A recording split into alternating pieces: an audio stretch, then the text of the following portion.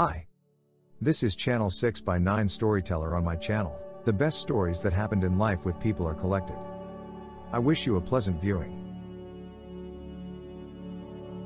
My 22F boyfriend, 24M, is making my job hunting stressful. We've been dating for a year, and our relationship is going quite well. He's a really supportive guy except for this situation I found myself in.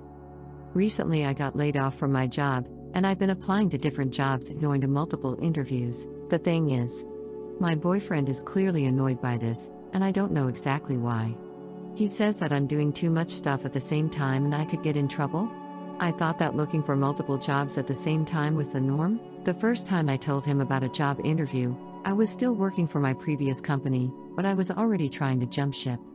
I told him that I didn't know if the new job I applied for was good, and he got so mad at me for not thinking things through. I panicked and quickly apologized, but OFC, I was hurt.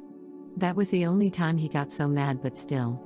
Whenever I tell him about a job interview, I have to endure his whatever works for you I guess attitude, and it's getting really discouraging.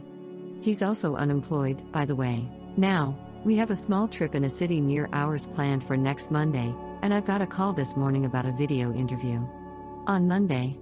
Since it's a video interview, I should still be able to do it, but I'm too anxious to tell him because I have a feeling he will get mad again. But at the same time, I don't want to give up the job because it looks really good.